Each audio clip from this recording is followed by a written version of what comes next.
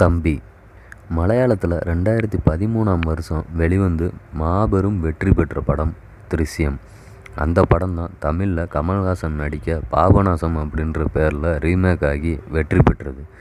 Telugu ஹிந்திலையும் remake செஞ்சாங்க அந்த படத்தை. ஒரு அழகான நடுத்தர குடும்பத்தில் உள்ள அம்மாவும் அவங்களுடைய மகளும் தங்கள் குடும்ப மானத்தை காக்க ஒருவனை கொலை செஞ்சிடுறாங்க. அந்த கொலையை மறைக்க குடும்பத் தலைவர் திட்டப்படி போலீஸ்கிட்ட சிக்காமல் எப்படி தப்பிக்கிறாங்க அப்படின்றது தான் அந்த படத்துடைய கதை. அந்த திருஷ்யம் கதையையே வேற ஒரு கோணத்தில் யோசித்து இந்த தம்பி படத்தை கொடுத்துருக்கார் இயக்குனர் ஜீத்து ஜோசப். அவருடைய முதல் நேரடி தமிழ் படம் இதுதான். இப்படி ஒரு படத்தை அவர்கிட்ட இருந்து தமிழ் ரசிகர்கள் எதிர்பார்த்துருக்க மாட்டாங்க. மேட்டுப்பாளையத்தில் இருக்க அரசியல்வாதி சத்யராஜ், மனைவி சீதா, மகள் ஜோதிகாவுடன் வசிச்சுக்கிட்டு இருக்காங்க. அவரது மகன் 15 வருடங்களுக்கு முன்பு காணாமல் போயிடுறாரு. அந்த மகன் கோவாவில் இருப்பதாக தகவல் வர கோவாவுக்கு போய் அவரை அழைச்சிக்கிட்டு வராரு. அவர் தான் கார்த்தி. ஆனால் கார்த்தி பணத்துக்காக எதையுமே செய்யும் ஒரு ஃப்ராடு. திட்டமிட்டே தன்னை சத்யராஜ் மகன் என ஏமாற்றி தான் அந்த குடும்பத்துக்குள்ளே நுழையிறாரு கார்த்தி. ஒரு கட்டத்தில் கார்த்தியை யாரோ கொலை செய்ய முயற்சிக்கிறாங்க. எதுக்காக அந்த கொலை முயற்சி, அடுத்து என்ன நடக்குது அப்படின்றது தான் படத்துடைய கதை.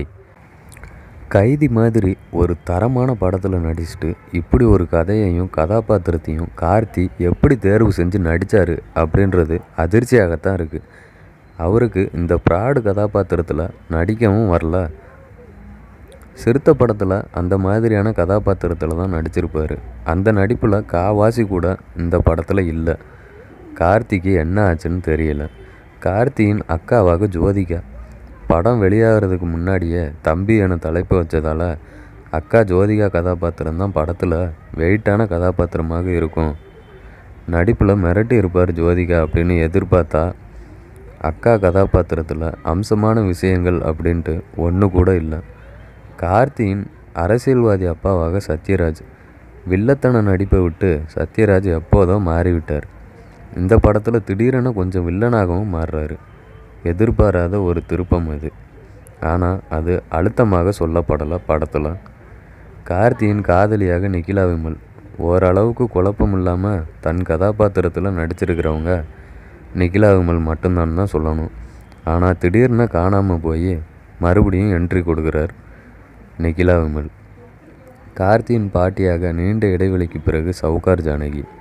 எதுவும் பேசாமல் பார்வையிலேயே மிரட்டுறாங்க. தமிழை விட்டு மலையாள பக்கம் சென்றதால் பாலா பேச்சில் கூட மலையாள வாடை அடிக்கிறது. படத்துக்கு கோவிந்த் வசந்தா இசை என டைட்டிலில் வருது. 96 படத்துக்கு இசையமைச்சவரா என அதிர்ச்சி அடைய வைக்கிறார். பாடல்களில் மலையாள வாடை தூக்கலாக இருக்குது. 2.5 மணி நேர படத்தில் கடைசி 1/4 மணி நேரம் மட்டுமே எதிர்பாராத விதமாகவும் பரபரப்பாகவும் இருக்குது படம். அந்த 15 நிமிடங்களுக்காக 2.25 மணி நேரத்தையும் பொறுமையுடன் பார்த்து ரசிக்க ஒரு தைரியம் வேண்டும் தான் சொல்லணும். தம்பி ஒரு எதிர்பார்த்த அளவுக்கு ஒரு வெற்றி இல்லை.